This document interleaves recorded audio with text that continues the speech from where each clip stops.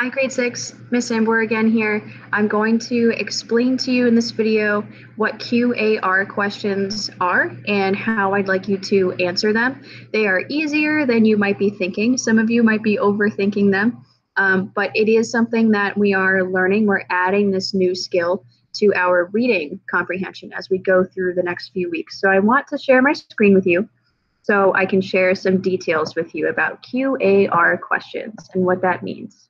Okay, so I'm presenting my screen now. I'm going to classwork on Google Classroom. Again, reminder, do not access your classwork through your stream. Try to go to classwork so that it's organized for you. Okay, it's like a binder with tabs. We're going to go to this QAR question 1. And if I click here, it opens up and I see that 3 of you have turned it in, which is great. And I see the instructions here, question, answer, relationship. And then I see, remember the 4 types of QARs are in the book right there. In the book, think and search, in my head, on my own, and in my head, author and me. I don't know what that is, so I think I'm going to click on this resource here. But first I'm going to click view questions so that I can expand the page for myself, okay? I'm going to go to view question, and this is what I see here. Same thing, but bigger. I'm going to click QAR question prompts, and that's a PDF that I've uploaded for you.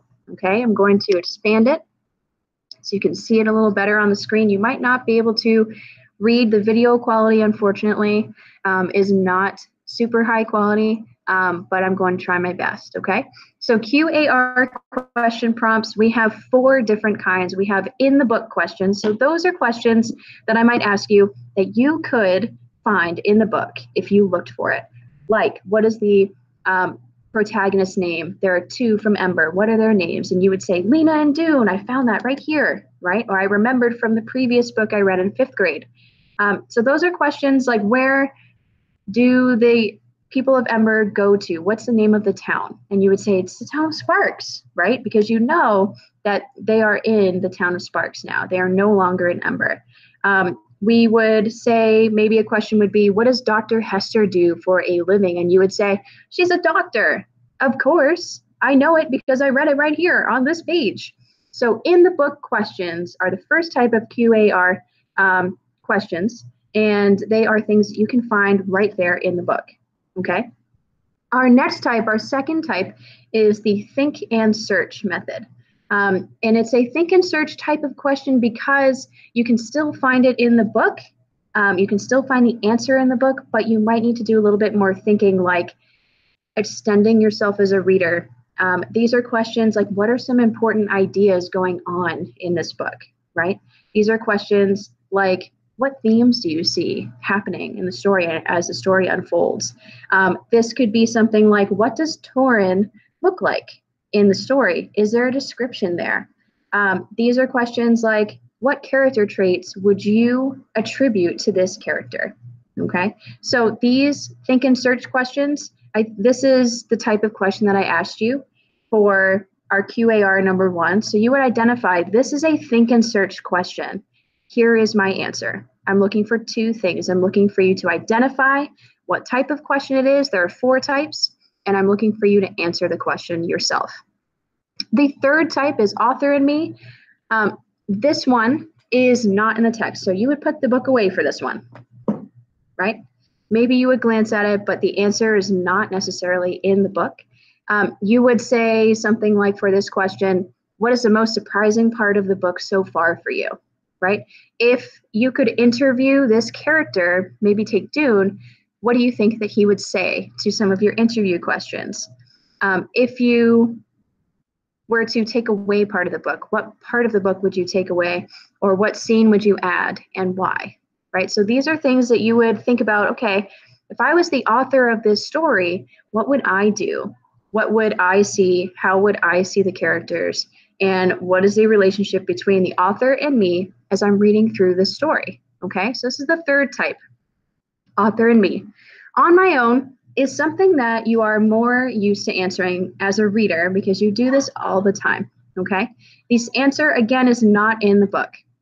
So these would be questions like, have you ever felt homesick like Lena did?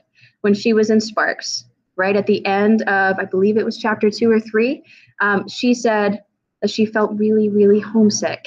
Okay. And what did that feel like for her? You are looking at yourself, you're reflecting, you're saying, have I ever felt homesick as a reader?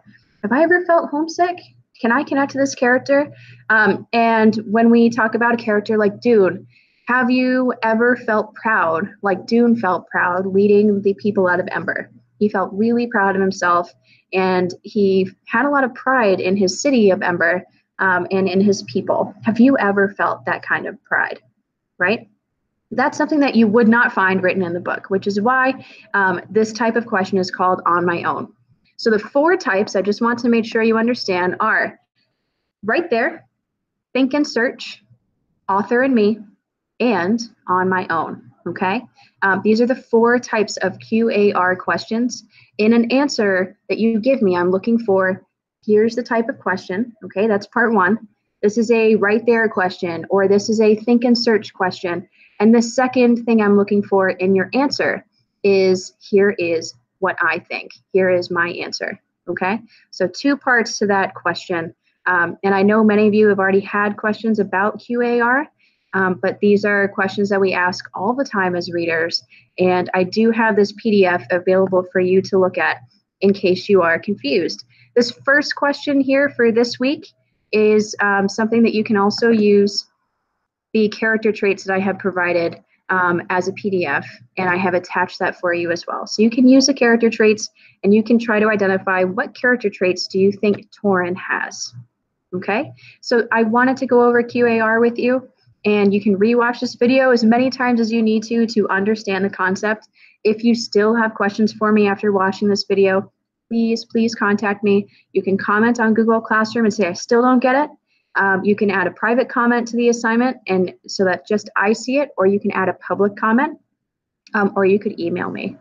So that is the end of this video. I'm going to stop sharing my screen now, stop presenting. And I will see you in the next video. There's one more video I'd like you to watch for Google Classroom, and I'm going to show you the game board and how that works. Okay? And I will see you in the next video. Bye, 6th grade.